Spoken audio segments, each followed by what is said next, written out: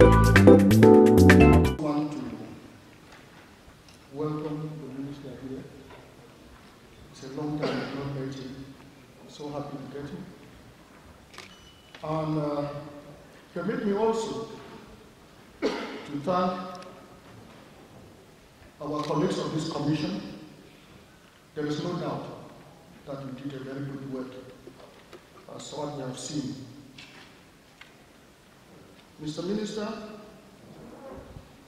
this bill to lay down the general regime of public-private partnership contracts is very welcome, because the state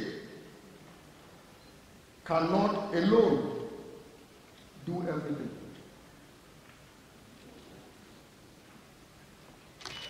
For now, the state, one of the reasons why this bill is coming up is because our resources are dwindling.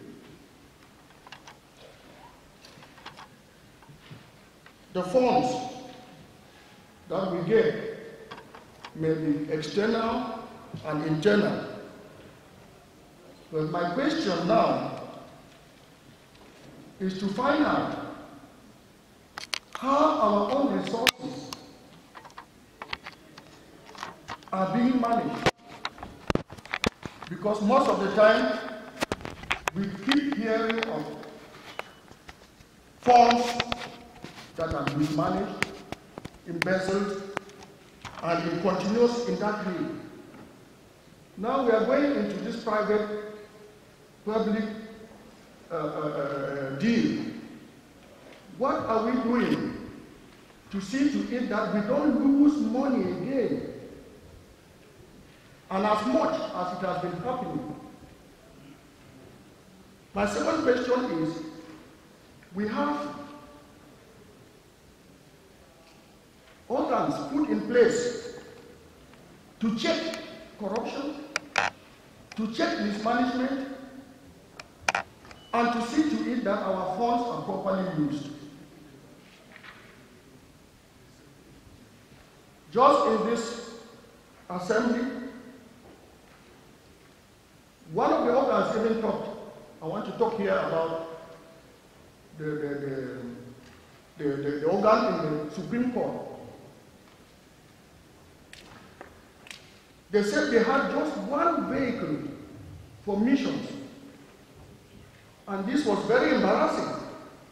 So how do we reinforce these organs in charge of checking people, checking our funds, so that they cannot be dilapidated, if we don't give them what is necessary for them to work? And so, Mr. Minister, if we don't do that, and then we now go into this partnership, what about the funds that will be coming from those partnerships? How will they be controlled? How will it be made so that we have the desired result? I want to thank you for your kind attention. Je voudrais en premier et très respectueusement remercier Monsieur le Président du Sénat pour la parole qu'il a bien voulu me donner.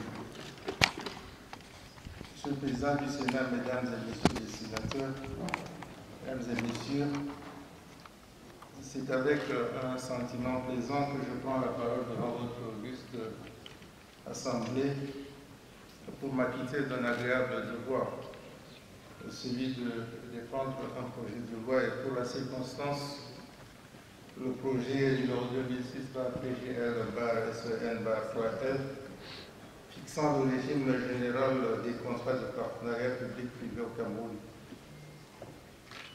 Avant de réagir aux interventions des 7 sénateurs qui se sont succédés à cette estrade,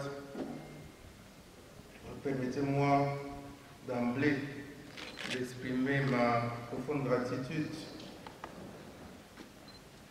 pour les mots aimables et l'appréciation qui a été faite du projet de loi qui est soumis à votre appréciation. Let me start with Senator Emmanuel Ngafessen. Thank you again for your comments and your appreciation for the bill tabled by the government. I do certainly understand some of the worries you wanted to share. Let me just give you some clarification. The first hypothesis you made is that our resources are dwindling. I want to probably say they are not dwindling, but they are not enough. They are growing.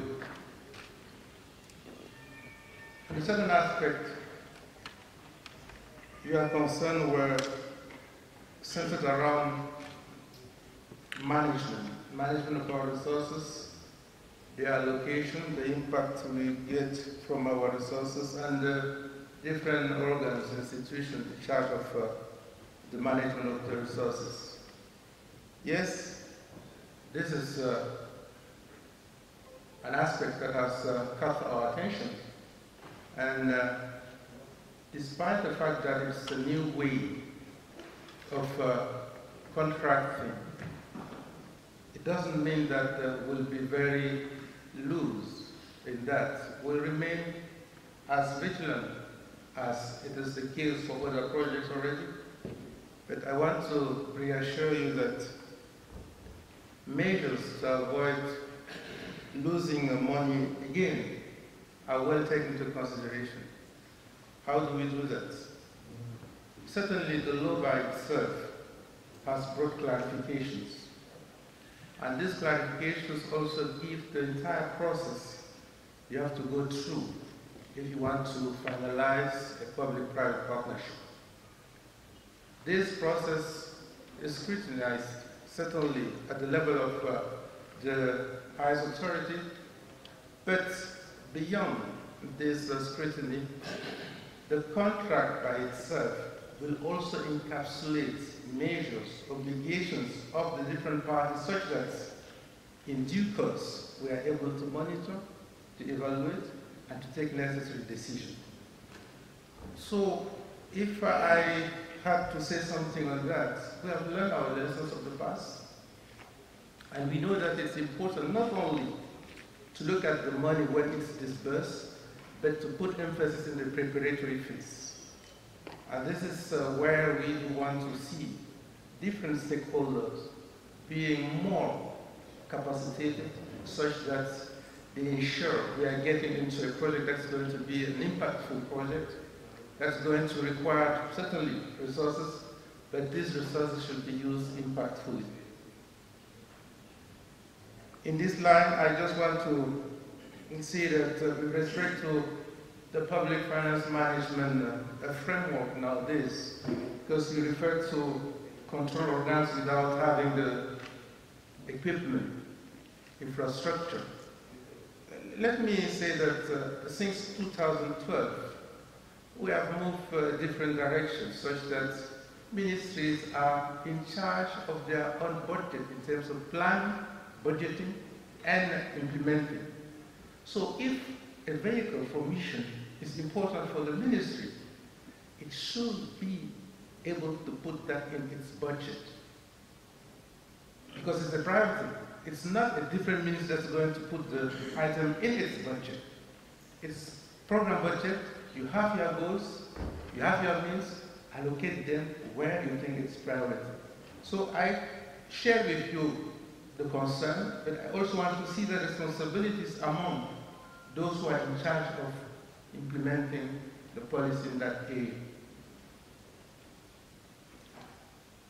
So overall, I want to say on that preparatory phase, contracting phase, monitoring phase, evaluating phase, all these aspects are well stated, and now, based on the contract that are going to be signed, we'll be able to properly call to responsibility any party in charge of any obligation that has not been covered.